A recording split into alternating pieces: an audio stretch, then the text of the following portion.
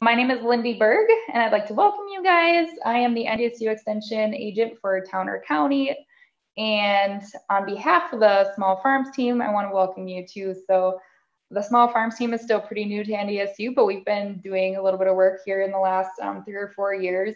So I just kind of wanted to talk about some of the things that we have been doing and then some of the things coming up. So the first thing is I wanted to just briefly mention there's a publication that we just finished not long ago, and it's called Beginner's Guide to Raising Chickens. So if you feel like that would be useful for anybody, feel free to search that and find that within the NDSU Extension publications. And then we also have, we're working on a program coming up this fall called Beginner's Guide to Grant Writing. So if anybody is interested, or if you're a big into grant writing, there is a 2-day grant writing workshop that we're going to be doing. And so on day 1, basically you have your proposal outline, you get all your resources in order to create that full proposal. And then on the second day, you come back with that proposal, and you're kind of looking at it from the role of the reviewer. And then you get to figure out what those strategies are to find funding, and providing you with the opportunity to polish that in order to submit it. So keep an eye out for that. There's a save the date going out in June, but again, those dates will be this fall. A couple other housekeeping items. One is the recording. I always get asked, is there going to be a recording link for this? There will be. We are recording today, and it will be posted, I'm hoping, either Thursday or for sure next week. So like Monday, it'll for sure be getting out. So you will get that email with the recording link. If you have any questions, please put those in the chat, and we will read those aloud and address those as needed. So again, welcome to our topics today is retail meats and inventory management. We have some great people on the call on our panel. So I'm gonna, Travis, you can take it over. Thank you, Lindy, and I really appreciate your continued efforts. Of course, this is Lindy and mine's kind of a little bit of a brainchild to provide some information for us, but also we have a great team within our small farms group to be able to provide a little bit of information and a little bit of knowledge for you throughout this evening's function. This is the third of a 5-part webinar series, and this one's focused on retail meats and inventory management. So this is where we've been at, and getting livestock ready for harvest, and meat and poultry in the farmer's market for farm to school that we've touched on. May 24, building your consumer relationships for success, poultry meat and egg production will be 2 of our additional functions that we have and events that we have coming on. And so just to give you a little bit of background of where we've been in this webinar series, is that first one that we did was truthfully on evaluating where we're at on end product slaughter. And as I said, getting animals ready for harvest. And in fact, realizing that it is a big supply chain and what impact that we do have within our industry. And in fact, the top 2 pictures that I show there is a blade chops and our hams that we actually had at our North Dakota State 4-H meats judging contest, and then a cutout just showing a little bit of differences on what we'll do. And of course, you saw that from the initial slide, and then we'll gather some experiences and some thoughts and some ideas from our talented panelists that we have put together for today's presentation. One of the things that, again, the second one that we did after we evaluate what it's like to get our animals ready for harvest and knowing when that a correct, appropriate compositional endpoint is, and for beef, pork, lamb, and goat, we've attempted to provide those experiences for all of our producers, but we've also had interest of saying keep it broad, and we've had experiences to saying keep it tighter and more species specific. So balancing that, but we focused more so last week on beef and what we were able to do in getting beef into 71 of the 200 plus. And so nearly a third of our schools in the North Dakota are able to offer local meats. And that's a good thing for us in terms of making that connection for our producers. And so again, today's will be on retail meats and inventory management, and then building your consumer relationship for success in poultry, meat, and egg production that Penny Nestor will lead, and Lindy will lead our one next week. So a couple of the different things that I want to talk about, and I'm going to provide just a little bit of background here before we kind of dig into and open it up for our panelists, is just the conversion of muscle to meat. And so in fact, we have an impact on dressing percent, and that'll give us an idea in terms of expected cut yield. And then we got to make decisions. And of course, we have Spencer on to join us of what those people make in terms of processing decisions of how they want those cut, of whether they're to a certain fat specification, to a certain cut width, or also of how much you want boned or deboned, and then some in terms of the freezer space. And we have some at the back end if we get time to talk about some tools that are available.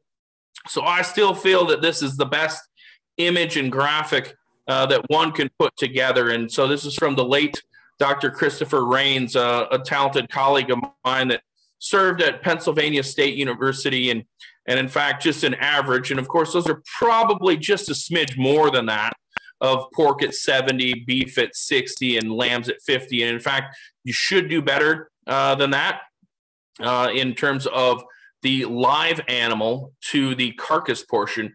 But one of the things, and I know, again, we have Spencer and some of our processing experts that are on and joining us that can provide some information, is that they commonly think that the butcher took our meat. And so if you take in a certain proportion or take in a 1,325 pound calf, is that, well, you figure that you're going to have more. And so even when we think about that, is that maybe on here, the carcass weight was 787 on the beef.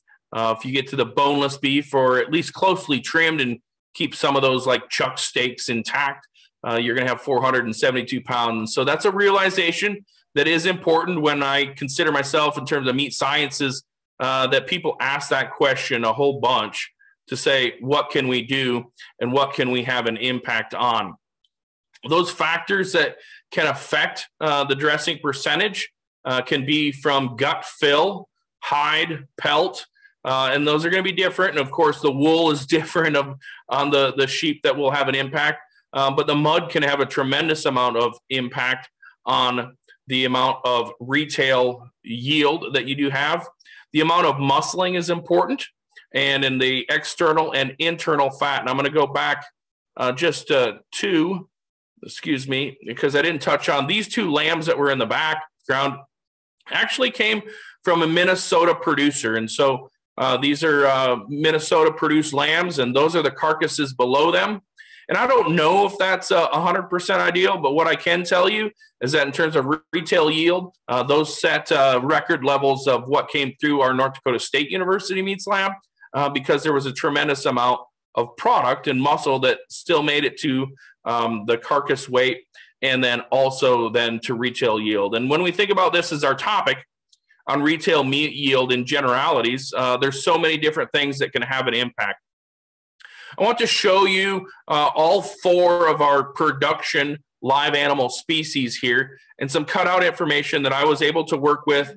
And as some know, I have a joint appointment through North Dakota State University and the University of Minnesota. And this is one of the things that we did actually pre-coronavirus 19, and in fact was there to be able to be used as we were having more people that wanted to know where their food comes from.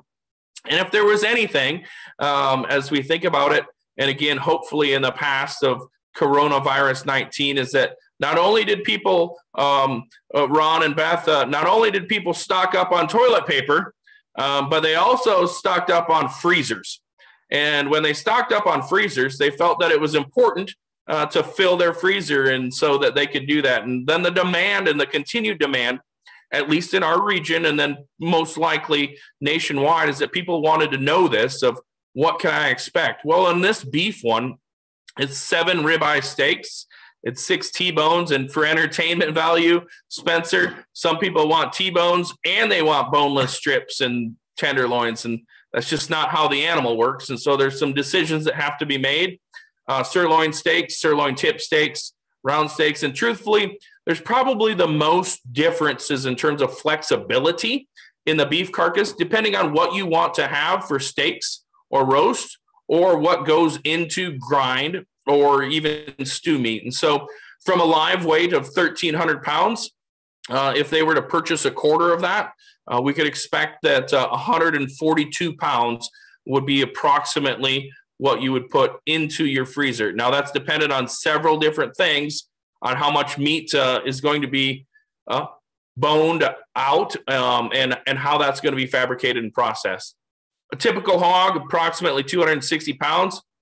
You're going to see potentially 13 pounds of pork chops. You're going to keep those hams separate. Most commonly, the ribs and the bacon are some of the things that we can have. And of course, our bacon, at least in the retail store, and truthfully, some of those ribs are some of the higher value cuts that we provide.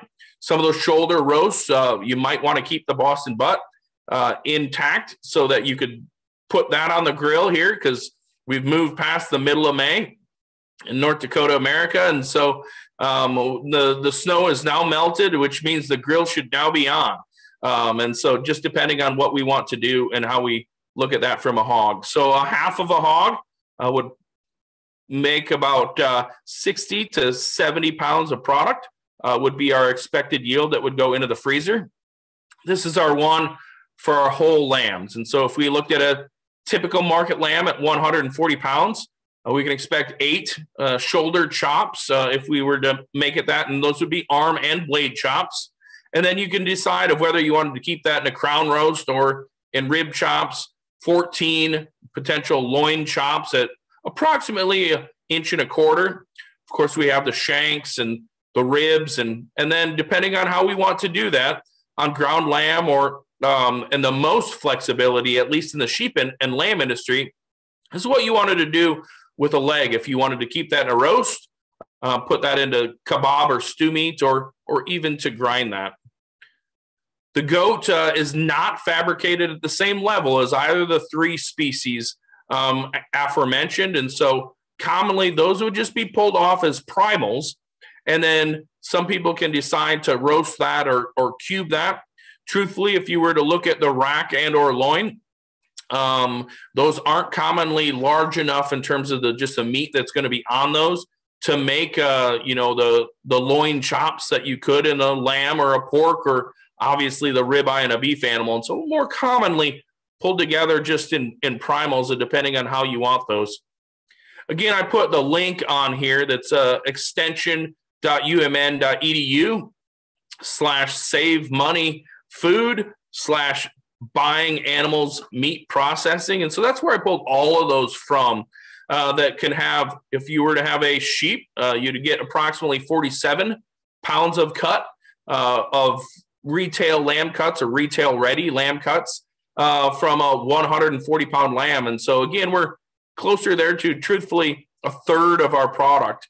And then our our goats, just depending on how much you wanted to bone that goat out, would help us as well in terms of what is offered there. And so retail cuts and primals, just in generalities, is extremely important in terms of what we want to accomplish. We have a talented group of presenters that will join us for this evening. Our first one is Mr. Isaac Brunkow. Isaac serves as a graduate student under my direction at North Dakota State University, and we'll allow him to tell and share his story. We'll follow that up with Mr. Ron and Ms. Beth Wolff to talk about Wolff Suffox. And Joana Friesz is going to talk about Friesz Family Farms. And then Spencer Wirt is our processing expert that is associated now with 6 in 1 Meats. And so, Isaac, I'm going to allow you the floor to tell your story, and we look forward to people. Please put your questions in the chat, And we hope this to be interactive and a good dialogue and question and answer period for those that we do have to join us. And so, Isaac, please tell us about Brunkow Family Lamb. Oh, thank you, Travis. My family has a ranch in northeastern Kansas, just outside of Manhattan. We primarily raise cattle and crops, and that was where we got most of our foundation for our ranch from. Although we started operating a sheep flock through a overgrown 4-H project. Like Travis said, I'm currently up here studying under him as a grad student, doing some extension research under him. And I did my undergrad at K-State in animal science. Moving forward onto a little more about our operation. So my family's flock is mostly focused on terminal production. We do a lot with crossbred sheep, especially those black-faced crosses with a Suffox Hampshire focus. Although my personal favorite, I have a small flock of Southdowns, and my dad has recently acquired some Dorsets. So we're working on incorporating those sheep into our herds. We don't really have a super large operation in terms of grazing on grass, so we do focus mostly on corn-finished lambs, which sometimes is a desirable characteristic, especially if corn prices are not are lower than they are currently. We focus on trying to get lean-to sheds into every pen because that Kansas sun can get pretty hot, especially around that summertime on anything with a wool coat like sheep have. Continuing on, we have a few goals in mind with our sheep operation. We focus on high-quality lamb meat, and the focus with that is through butcher shop sales. We have some partnerships with the main partnership is with a butcher shop in South Central Kansas that focuses on the direct-to-consumer retail counter. We have a lot of people that come in and see our product as we're the main producer of lamb for Yoder meat. In addition to that, we do some direct sales where we focus on trying to get people to come out and incorporate a little bit of agritourism into it, showing them the face of the producer, because not everybody knows a rancher or farmer anymore. And it's good to get that face-to-face interaction with the people that are buying and eating your product. We've started to see some interest recently in getting our product into restaurants. We are currently figuring out how we're going to incorporate that, though, because there's some different challenges that come with moving product to a restaurant setting as opposed to direct sales or butcher shops. In addition to that, we do sell some replacement ewes. We try our best to maintain some good records, cull the bottom third of our flock, and really, like I said, focus on those hybrid bloodlines, minus my Southdowns and Dad's Dorsets. And then the two young ladies in my pictures down here are two of the girls that show sheep for me back home. Don't have anything super showy, but I like to see my lambs go to the local fairs and support the local 4-H'ers. So continue on focus on the lamb side of our operation. I talked a little bit about, we contract with Yoder Meat Market down in Yoder, Kansas. And we try to bring 30 lambs a month for 3 months over that finishing period, late summer to fall. And then also with that, they do allow us to bring in extra lambs, and they'll process it for us and return the meat to us so we can do direct to consumer marketing. With that being said, in Kansas, you have to be licensed and inspected annually by the KDA. And we only sold whole or half carcasses previously. We've changed our license to where we could sell the individual cuts. And we do some custom processing with ethnic and home processing customers. What comes to mind is we have an Albanian family that likes to come out and the father had grown up on a sheep farm in Albania, and he misses processing lambs, so that's what he comes out and does. And there is some loopholes you might have to consider when doing that, or not loopholes, but some laws and other things you might have to focus on. So currently we're working on a few different products. My father, the owner of Yoder Meat Markets, and myself have kind of working on some value-added products. Back home in Kansas, bierock is the state food. It is basically a dinner roll stuffed with traditionally ground beef, but we're looking at trying to incorporate lamb into that. And I've done some experimenting on it because it's an easily frozen product. And I think you could really add value to your catalog by incorporating that and some frozen meals and sausages. In addition to that, we've started working on a cookbook with I have a sample here on the right of the slide where we've taken some different recipes and incorporated lamb into them just to help that consumer get a better idea of what recipes work with lamb. And recently, my father has talked to me about we are going to start using a new program that I think works really well with tonight's topic. It's called Barn to Door, and they help you with your marketing and your webpage and social media. But the most important thing I think that is going to be super great with this program is they help you with your inventory management. They have digital inventory, which will be super great. Helps you keep track of what you're selling, what's moving, and generate some statistics based off that. Thank you, Isaac, for providing a little bit of background on your operation and telling the story. And the quick question, okay, is what is a bierock, or how can you describe that just a little bit better for us Northerners? Like I said, it's actually a Volga German food. So when I moved up here to NDSU, I was surprised no one had ever had it before. There's a lot of that same culture up here, but it's basically, like I said, it's a dinner roll, just a nice buttery dinner roll. And then you take cabbage and ground meat and stuff it. And that's a big thing back home. A lot, like I remember before football games, the moms would serve the whole team bierock. It's just a nice, easy, quick meal. And I've started using lamb in mine, and a lot of my friends and my girlfriend have really appreciated the use of lamb in that. It adds a new element to it and can kind of pep up that traditional bierock. Good, thank you. And even for those even crazier, those that live in Nebraska, right, Isaac, built a lifestyle on that, right? I mean, apparently that's what they are, is the runs of the building. You putting a meat and some flavorings into a topic that they can do. So that's not everywhere, but man, you're right. In Kansas and the central part of our country, that's something that's certainly important.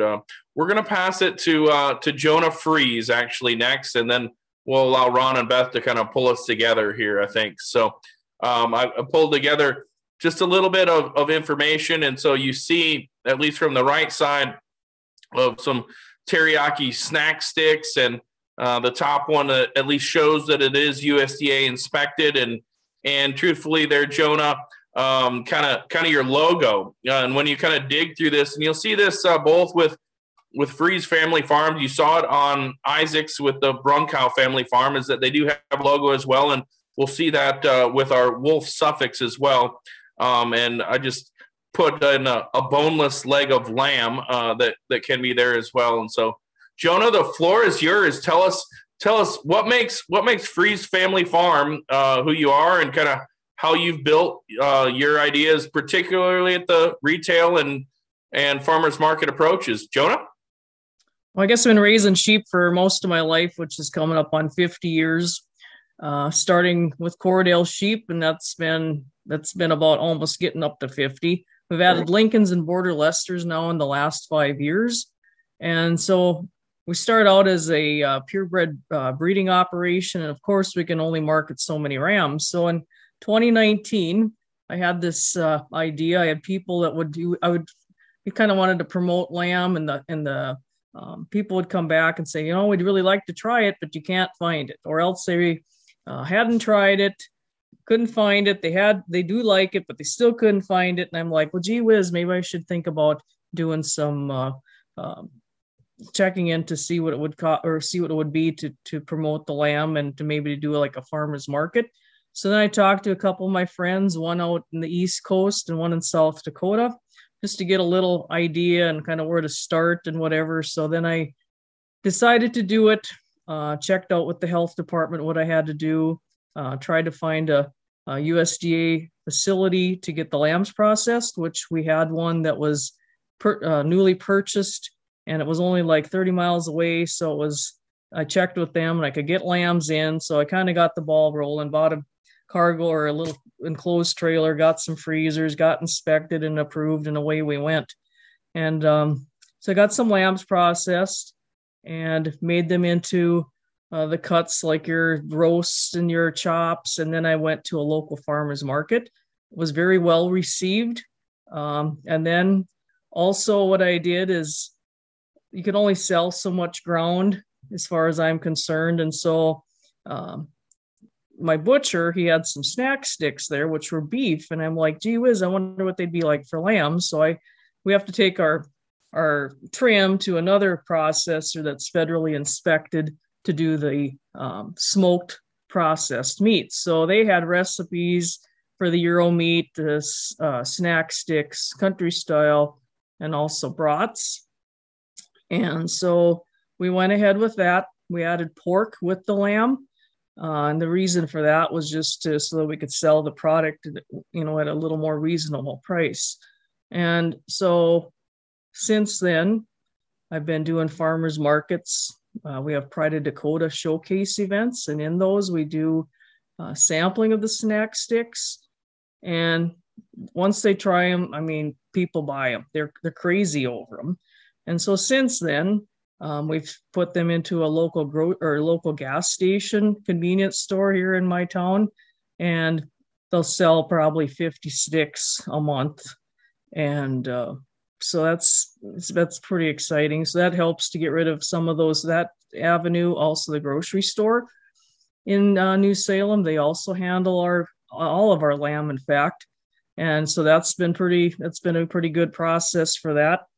And we just keep on going. We have lambs too that we also sell on a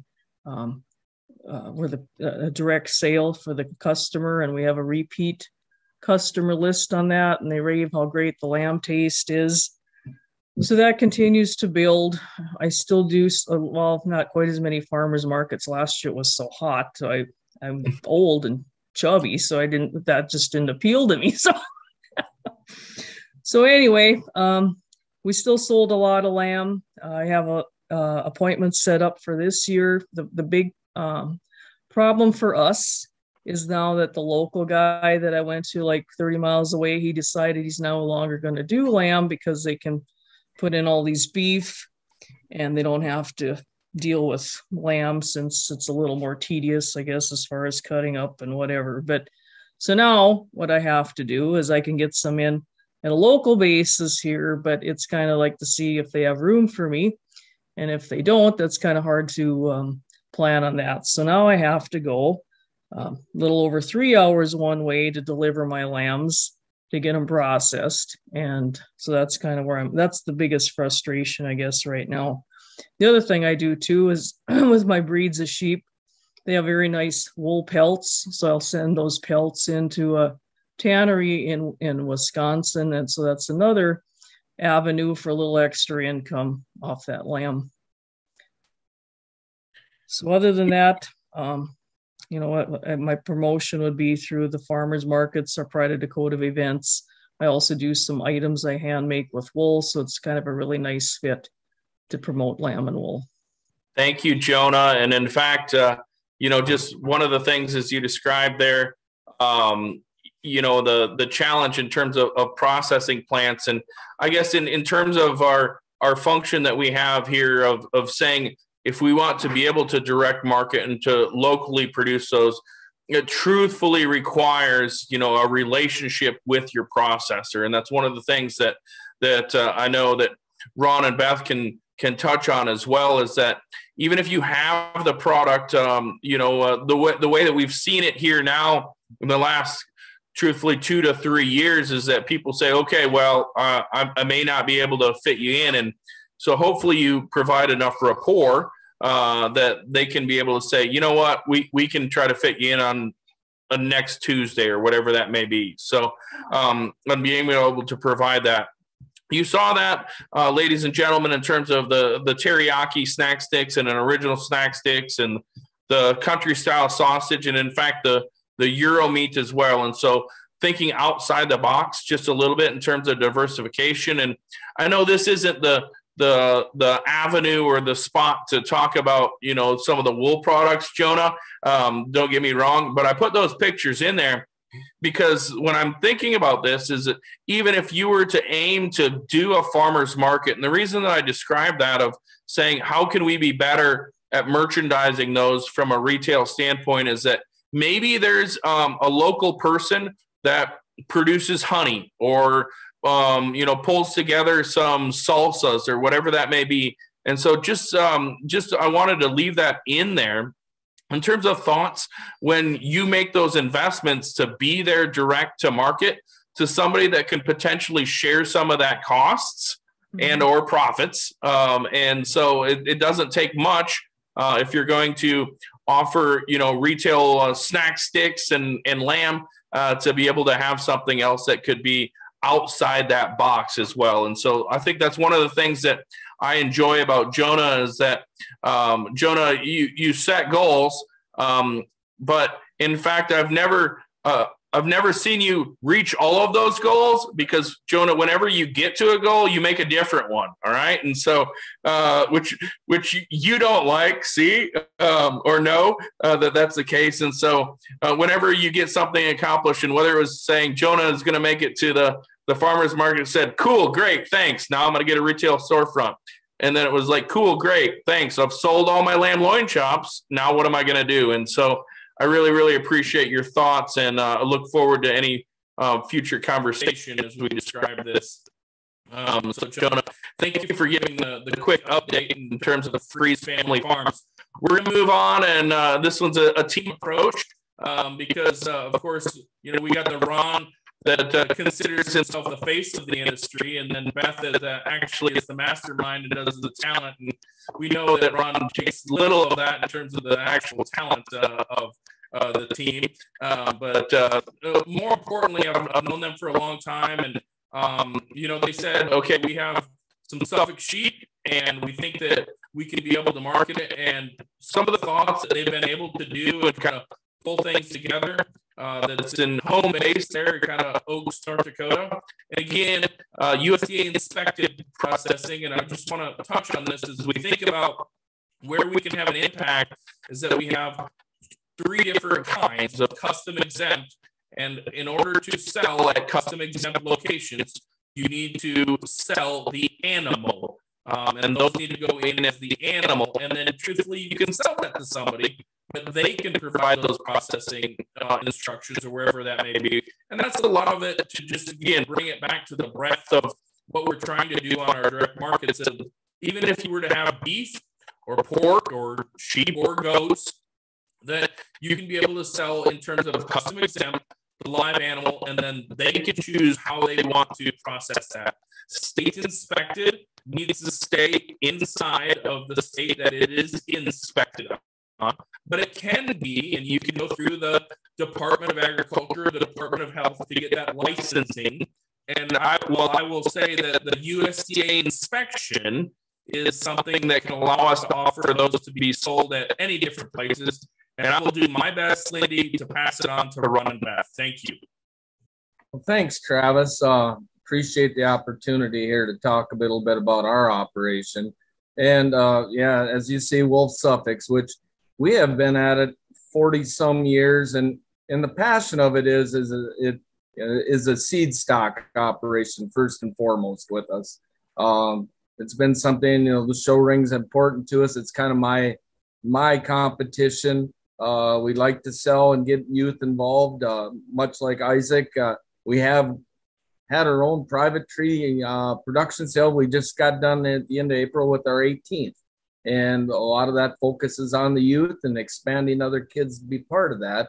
And so we were running that 50 to 60 head of sheep. And so with my job being outside an agricultural base, we tried, the lamb pretty much in that January, February, and bleed into March, probably a little more than we should, to get through all of our ewes. So our lambs, are basically, weaned at this time and on full feed.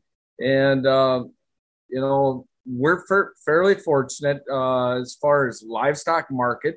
We have an active livestock market about 60 miles away that, is pretty good for the fat lamb. But when you're only running this amount of ewes and you're selling ewes and keeping back bucks, we didn't always have a large amount of lambs that were market ready at the same time. And so it became an issue, and we'd go to the sale barn with 8 to 10 or 12 lambs, depending on who was there that day and how big or how much they wanted the lambs. And so, even when there was a good market, some days maybe our lambs weren't accepted real well. And so, we were always at the mercy of who was showing up at the sale barn for a few head of lambs and whether they needed them. And I guess, so at that point, about 5 years ago, and I'll turn this over to Beth because this was kind of her mastermind, but 5 years ago, we decided we were going to control and try to market all of the sheep, or as many as we could, and price them, be in control of what we got for them. And so this, she did the research, and I'm going to let Beth talk about the farmer's market a little bit. So like Jonah, we reached out to the Department of Health and found out what we needed to do that way. And then I kind of started researching farmers markets to see where we thought that we could find a good farmers market. But I'm kind of selfish with my time. I did not want to have to be at market all the time.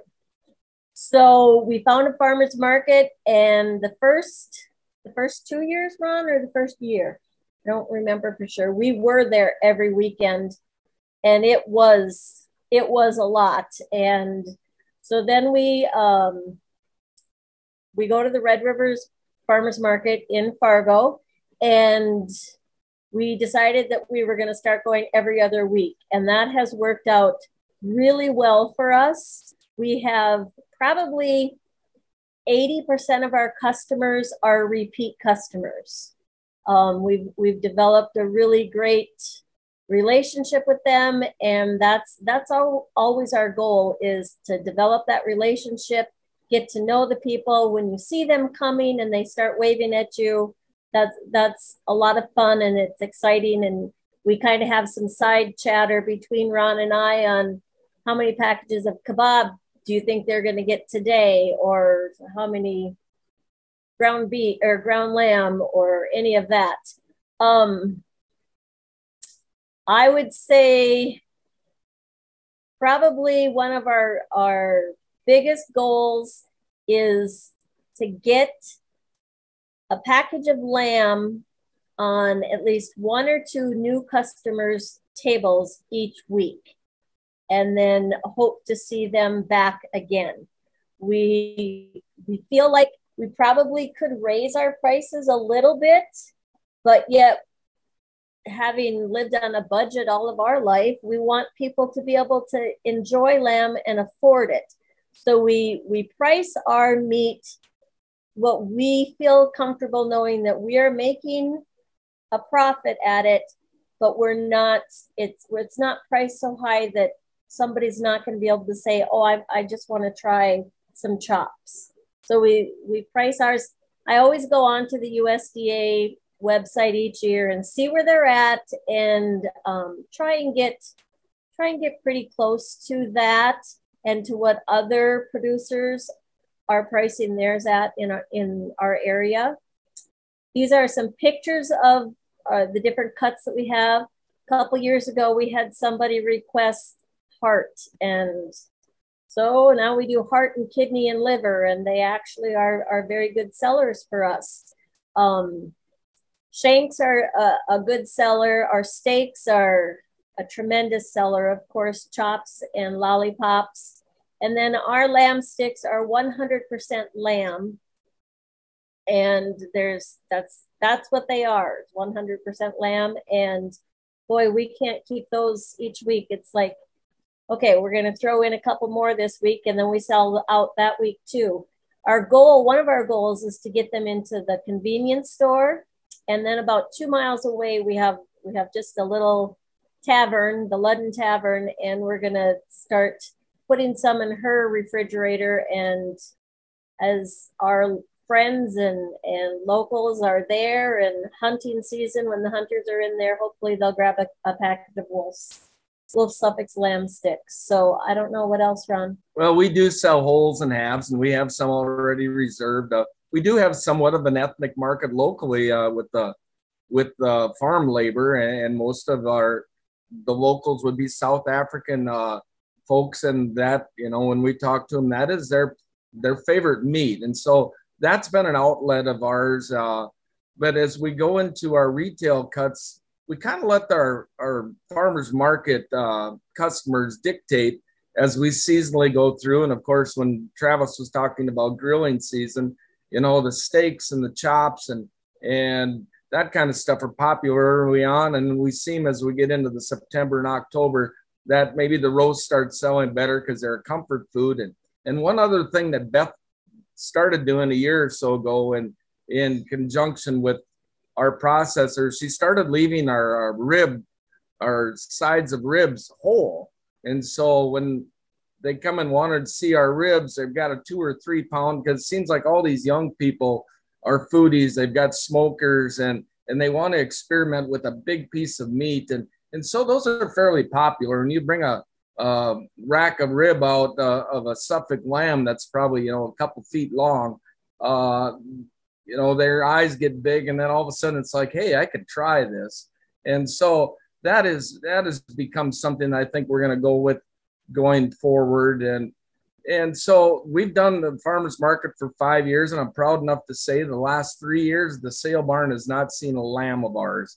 And so we are currently in the last 3 years, and hopefully we continue pricing every sheep in one way or other that leaves this place. And so it is directly from the Wolffs to the consumer, and we don't deal with any marketing in between at this point in time. And we do have lamb in 3 different restaurants, in Fargo restaurants, whatever. And ironically, at this time, the ground is the important or the easy sell of them, because it's you know, very diversified, and they do different things with it. So.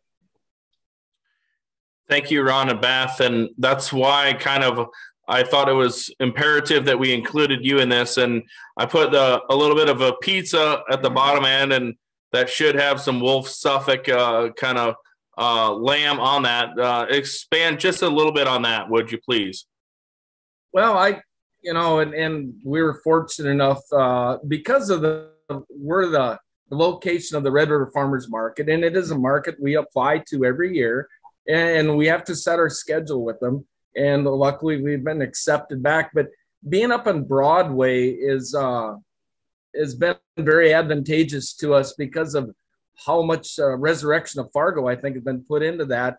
And we actually, and I'll put a plug in for Casey at the Blackbird Wood-Fired Grill, met us at the first farmers market, or first year. And he said, you know, he introduced himself and said, you know, what his plan is, and he'd like to try our product.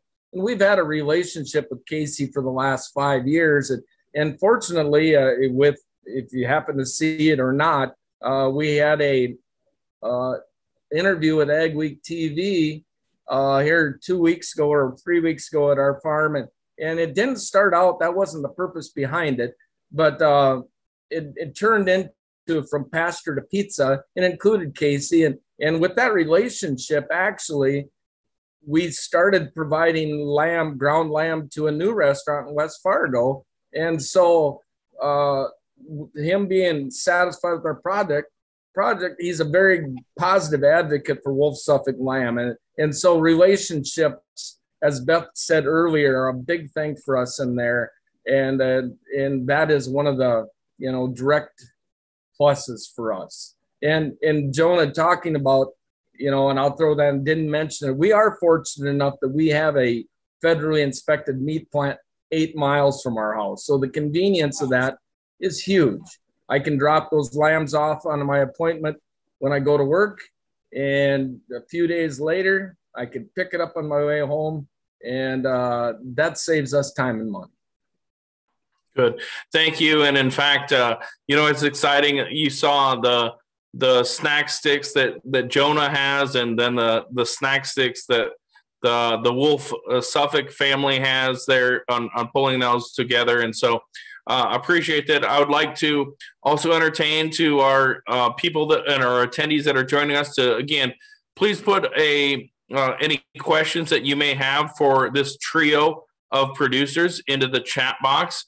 But I'm going to like to lead that discussion for the most part and say, what have you identified as, the thing that is your best seller? What makes you? Ron? I would say it's a lollipops. And we knew nothing about that, Travis, until we went to a wedding reception locally. And they had the young couple who are in the sheep business had them brought up, I think, out from Superior, and they were grilled. And, what's better than meat with a stick, kind of deal. And with a handle. And we are selling some bone, but the novelty of it, and of course, it's a high quality cut of meat. And then I would say maybe our second best would be the kebab meat, because people, come to us and say, I've never had it. What's something good to start with? Well, here you have chunks of lamb and grilling season or stew, whatever. There's a multitude of things you can go with there and still get the texture and everything of the lamb. And so those are both big sellers for us. Joana, what makes Friesz family lamb there? What makes you you? What's the best seller? Why does it work the way it does? Well, I'd say the snack sticks probably are. And there too, as far as like the leg steaks, I sell them as leg steak and tell them that would make great kebab meat. So if they want to do their own kebabs, they can cut it up and do that. So that's a good one too. If they want to try lamb, that's a good cut. Isaac, what have you guys found with your guys' game? Again, you're an import, all right, from Kansas, but what's been working for you? We don't have as much of the value-added products as the other panelists do. We move a lot of the bone-in leg, especially around the holidays. I've released some recipes that seem to be really, and we have a lot of barbecue in our area that people really, really love those. In addition to that, we do sell a lot of the traditional loin chops. People really like eating those and grilling, and that seems to be our biggest products that we move. Super. Thank you, Isaac, for being able to provide that. And in fact, I think that's one of the most important things as we describe it, and not to just be sheep centric, but we can sell those loin chops or even the bone-in legs like Isaac described. But what I've really, really appreciated is Joana and Ron and Beth's approaches in terms of expanding the markets. And so realizing that, because truthfully, if we were going to be able to do that, and again, to provide some breadth to that, is from the beef industry, we can sell ribeyes, okay, and we can sell strip loins. It's what we want to do with the brisket or the ground meats and the roasts that we may have, or even the Boston butts and the hams that we approach with our pork industry, and truthfully trying to provide all of those. So we do have a question, and I think this is a pertinent one to continue to ask before we move into Spencer's thoughts of the game here and on pulling everything together. And you probably saw this in the chat, and so hopefully your head's up. And in terms of laws and regulations, what have you had to do in order to sell the meat out of an inspected processor. And in fact, I'm going to lead it with Ron and Beth, but I know you had to at least get some licensing in order to do that. And so go ahead, Ron and Beth, and we'll provide that just as a great segue to move forward. Okay, well, I did call the Department of Health and requested the license. And so then the inspector came down and, you know, said, well, what are your plans? And so we talked about the plans, and he was a very nice gentleman. He was here the first time for probably an hour and a half. He did try to talk us into applying for a grant for a multi-million-dollar butchering facility on our farm. I said, as a childcare provider, I did not think that I wanted to have that on the farm as well. There would just be too many hats on my head. So we declined that offer to do that. But so then we talked with our local butcher, and at that time it was the butcher block, and he was federally inspected. And state. Yes, no, state. He was state inspected, which meant then we could only sell in North Dakota, which was fine. You know, we didn't have big plans. And so then we got the license, we bought the freezers. Then when we go to Fargo, we have to have our coolers inspected. So we sign a piece of paper and we pay them money, and we get a license from Cass County Public Health that we're okay to sell our meat there. It's just a hoop that we have to do. And they do come out yearly and inspect our freezer area and space, but yes. And we have to apply for it every year and pay a fee. Yeah. But once you're in and doing the right thing, it's pretty easy. And then like in Fargo, we've never had an inspection there, but we always take thermometers along with us in each of the coolers, so that, you know, if we did, we would be covered that way. It would be nice. I've tried to talk the shepherd here into getting a little trailer, because we are getting up there in age. So it would be nice to have just a trailer with the freezers in there that we just hooked up, but I haven't quite got him on board yet. Good. And there's a point of information in our chat that says that the Department of Health safety rules depend on the location of the state. And if we were to make this North Dakota specific, absolutely, that is the Department of Health. And Bismarck has its own, Fargo has its own, and there's several different approaches of where those information, you know, is the requirements of who you have to work with. Joana, the floor is yours. What did you have to do in order to be able to merchandise your products? Well, first of all, I called the ag department, and then they sent me over to the health department. And then the health department said, based on where we're located at, we have to go through Custer Health, which takes care of 5 counties in our area. And then that's who I had to do my work through and make the application and indicate who your processor would be. And then it wasn't that big of a deal, just to get my trailer and freezers checked. And then she granted the license. Good. Thank you. Isaac, you know, you're at least in North Dakota now, but at least from a Kansas standpoint, what do you know in terms of what you needed to do? And in fact, we like to make these webinars as broad as we can so that it fits with other people. And we realize that there's also evaluate where you're at with your own Department of Agriculture and your own Department of Health, because we can be able to make these as targeted for North Dakota, but we also are striving to make them as broad so that people can understand where they need to go. Isaac, what did you get to do? Ours is actually all through the Kansas Department of Ag. We didn't really have to do anything with the health department. There's a couple different options for licensing in Kansas. Moving whole carcasses and breaking them down into the halves and the quarters, depending on what species you're doing, is not as heavily regulated. However, when you start doing that direct marketing, especially on your operation and moving those individual cuts, is where more inspection comes into play. Wolffs were saying, in Kansas, they do come out and inspect your freezers and stuff yearly. And that's basically where it boils down to. It's a little different than North Dakota, but a lot of it is the same.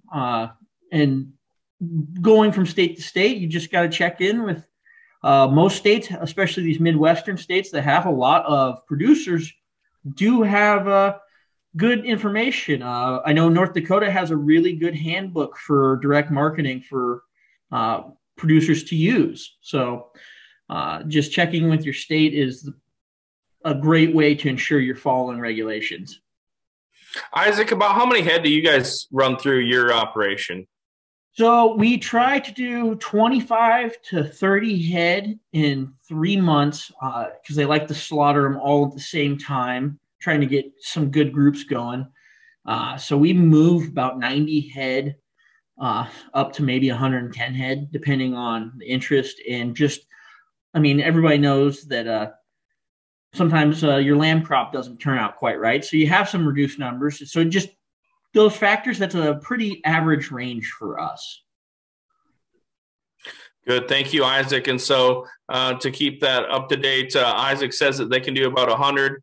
Joana and Ron are closer to 30 or 40 head approximately a year, which truthfully I consider still a sizable number.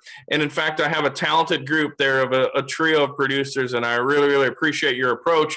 But I think to bring this around and to keep it full circle, even as we talk about it from a retail cuts and inventory management, is that I wanted to include my colleague, Mr. Spencer Wirt. And so Mr. Spencer Wirt previously was a graduate at North Dakota State University. In fact, did his master's degree at North Dakota State in meat sciences, and was an icon in the game, right, Spencer? And so, but he's moved on and works at 6-in-1 Meats right now. And in fact, I put that on there because he works now every Thursday with KFGO 790 AM.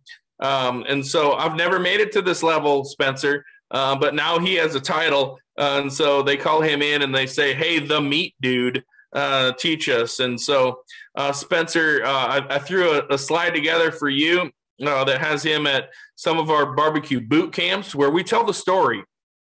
Truthfully, NDSU was one of the teams and groups that was kind of at the front, I think, in terms of just being able to be producer to consumer and telling that story. The difference is that they use barbecue as the answer to be able to pull stuff together. And in fact, some of those top ones, I pulled him together of a project that I was working at where we talked about some lamb fabrication. And then also he has plenty of knowledge in terms of processed meats as well. And so, Spencer, you've got to listen to the trio of producers that we have. And in fact, our challenge is retail meats and inventory management. The thing that I know about 6-in-1 Meats is that lots of species come through as well. And so I'm willing to let you kind of dig in just a little bit in terms of the breadth of the beef, the pork, the lamb, the goat. And in fact, I know that you guys harvest some bison as well. And so what's your thoughts here just in terms of retail meats and kind of working with our producers that want to get connected? Spencer, the floor is yours, buddy. Okay, well, thanks, Travis. So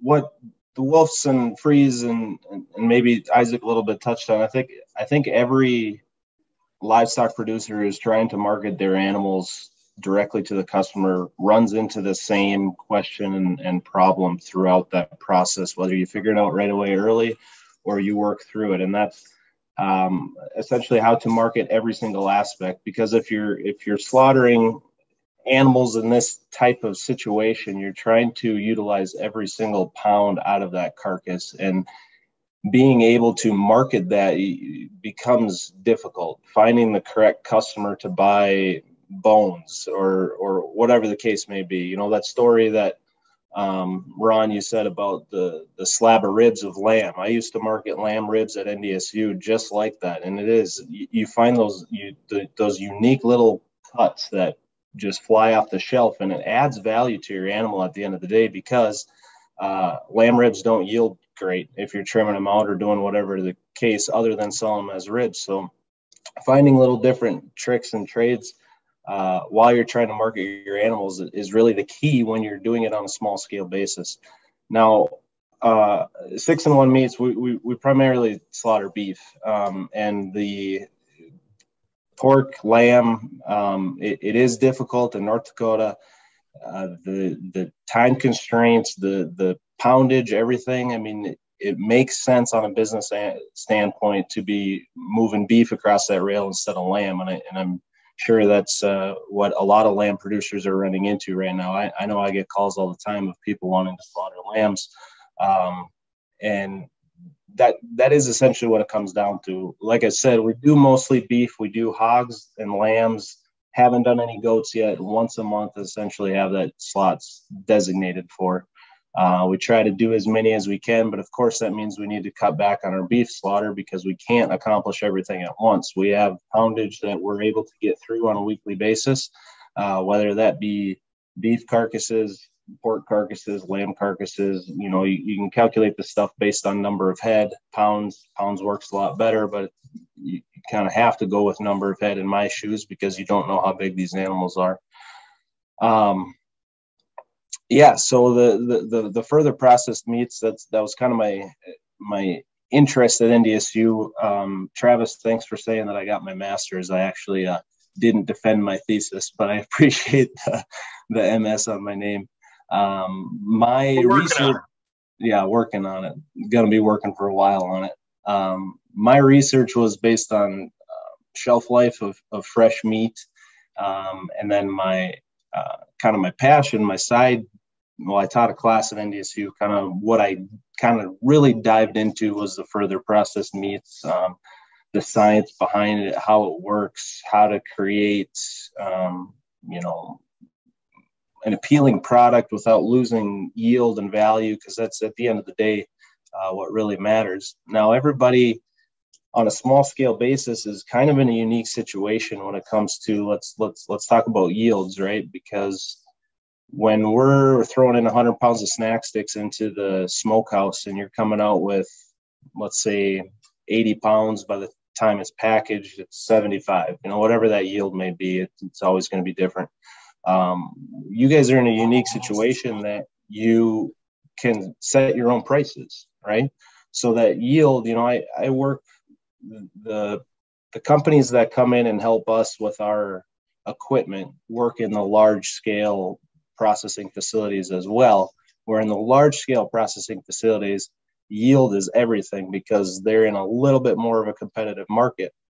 Now, the way this small direct to consumer market is taking off, I think competition will be growing amongst everybody. But right now you have the unique ability to set your prices.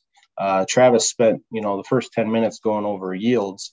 Yes, yield is important, very, very important in both of our lines, whether it's me cutting it or you taking a live animal and trying to direct market to consumers. But you're in kind of a unique situation where that price is a little easier to figure out, not necessarily figure out, but easier to still make money for everybody, for you.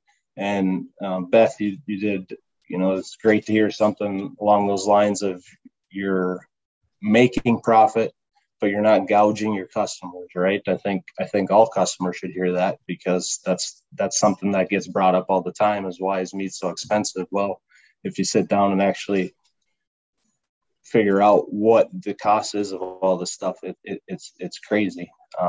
So we're all in kind of a unique, fun situation. Thank you, Spencer. A question comes in terms of your guys' thoughts, and again, as you think about beef, cattle, pork, sheep, goats, what comes across? I mean, do you have a designated pricing structure of saying, hey, I'm going to bring this in here, this is what it costs? And in fact, I guess I would expand on that just a little bit more in terms of the processing. Do you, to package those, is it a certain amount per hanging weight, or how does it work with your guys' company?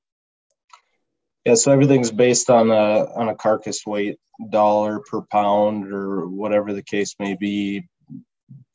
Based on hanging weight is what everybody calls it. It's the carcass weight, right? Anything additional past that, vacuum packaging, you'll see as an additional fee, and that is what we do as well. Vacuum packaging is an additional processing fee based on the pounds that gets packaged. You see it.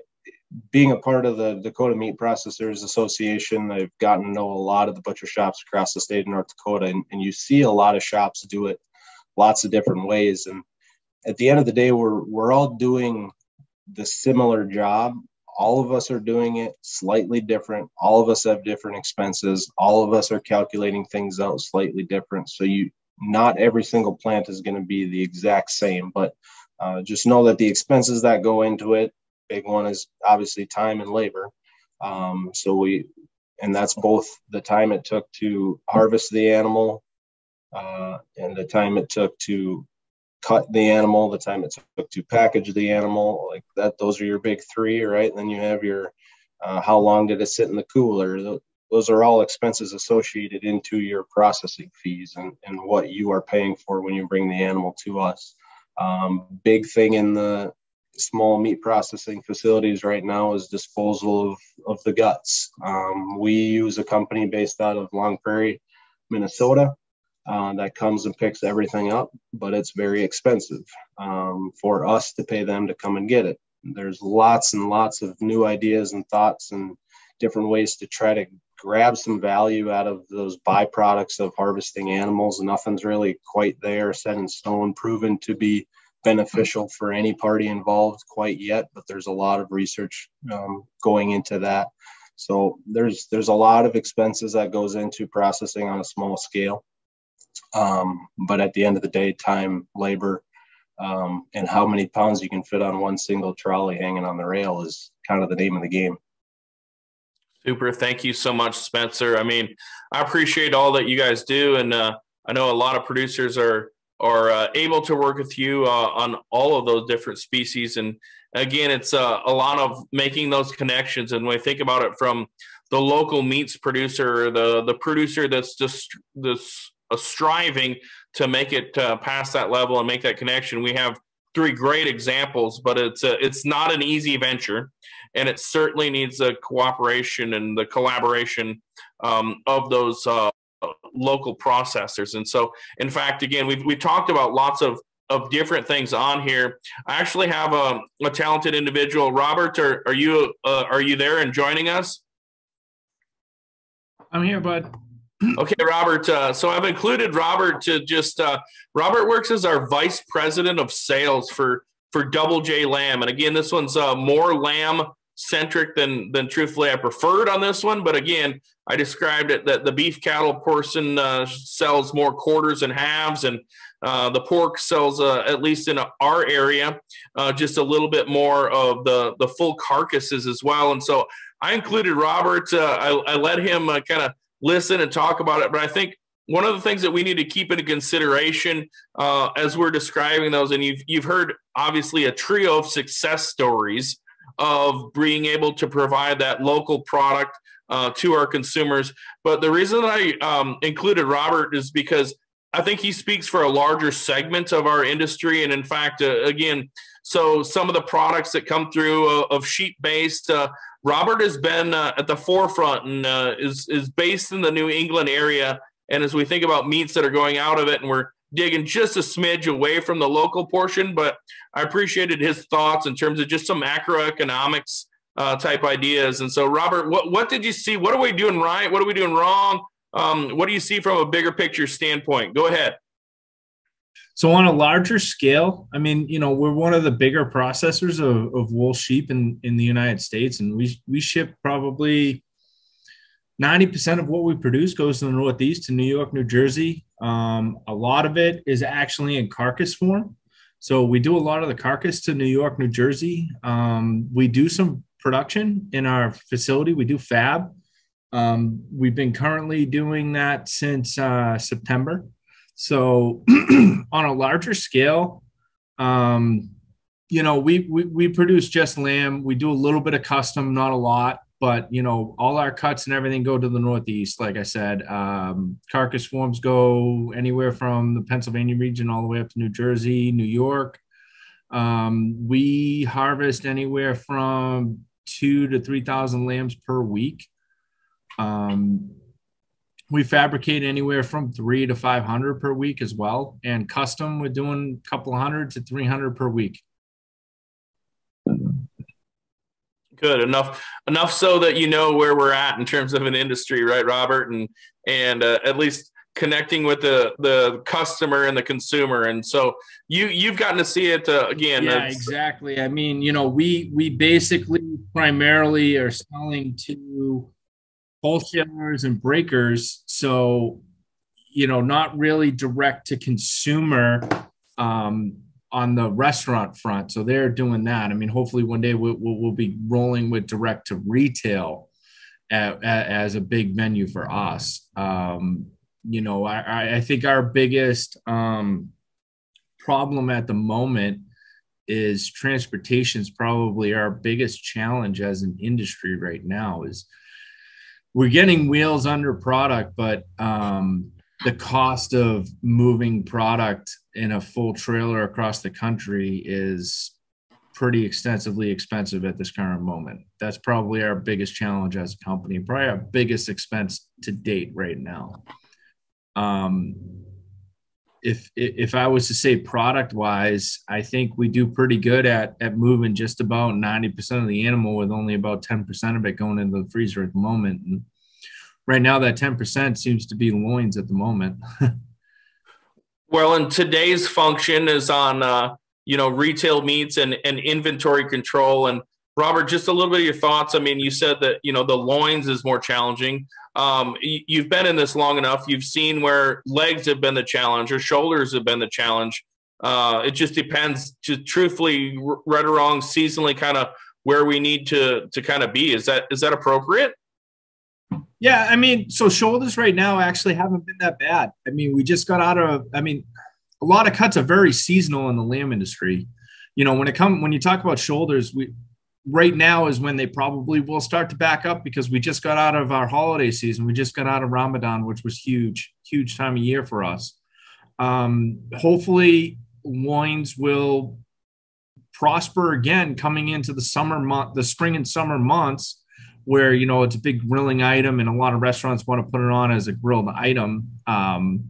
Racks have never for us. I mean, historically, I've been through years that, with my prior other companies I've worked for, we've had racks back up pretty profusely when prices got really, really out of control. And as we know, prices are out of control right now on live lambs.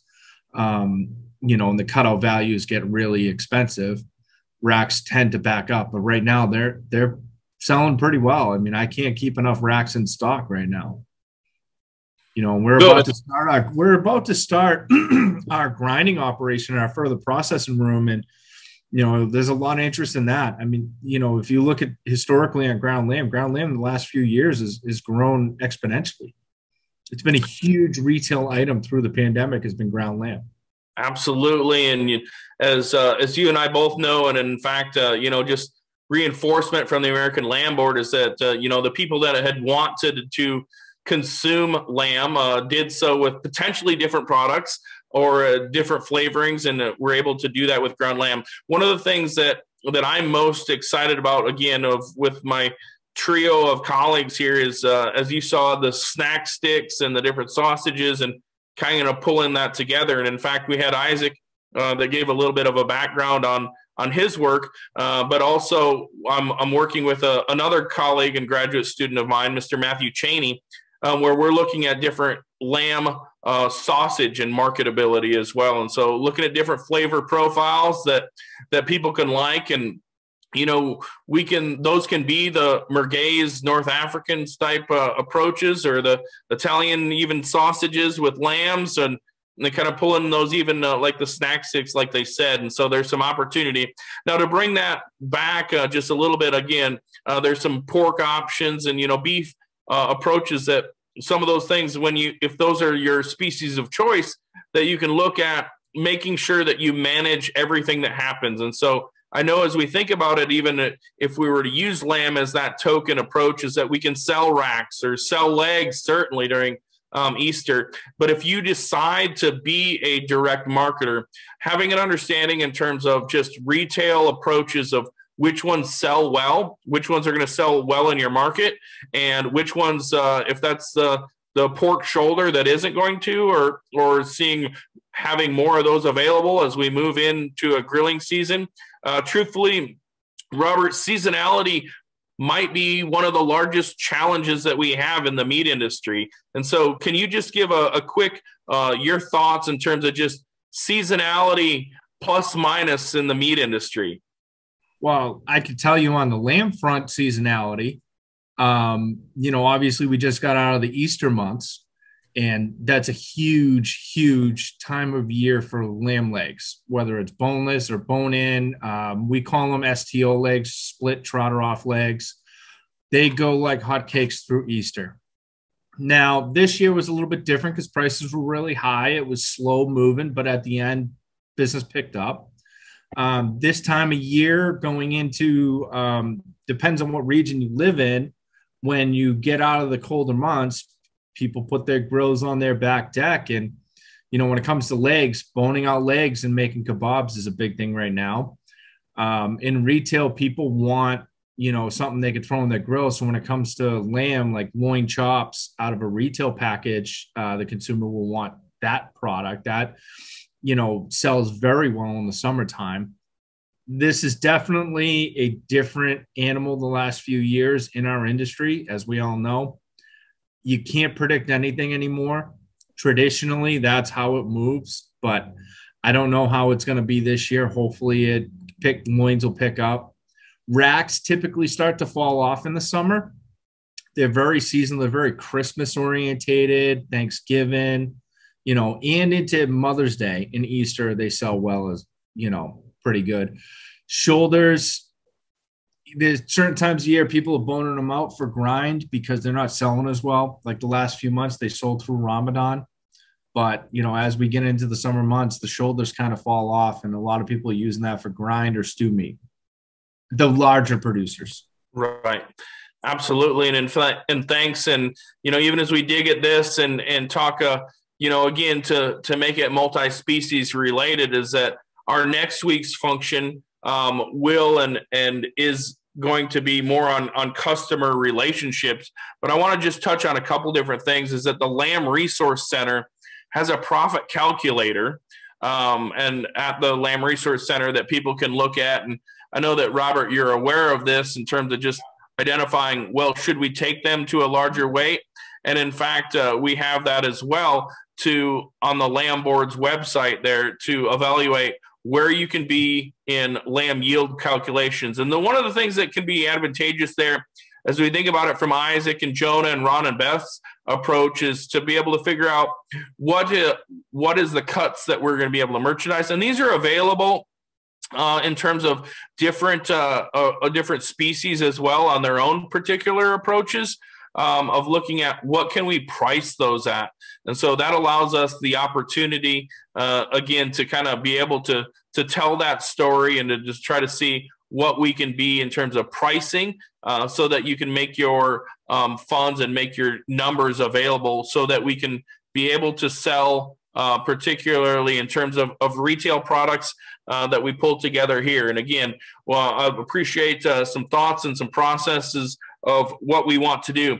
But Joana, do you have any last words for those people that want to be able to direct market their products? I think they just kind of have to feel out their area, if there's some interest in it. Maybe just go out there and maybe just do some visiting before you start going and through the whole license processing and whatever, because it's expensive. I mean, it's not a get rich fast overnight. It takes some work, but I mean, if you're a promoter of lamb and wool, I mean, you have to go in for the long haul. It's not something you can get in there and then jump back out quick, as far as I'm concerned. Ron and Beth? Well, for us, Travis, I think, seeing how farmers market is the biggest one is we try to listen to what our customers want, be it the heart, the liver, whatever.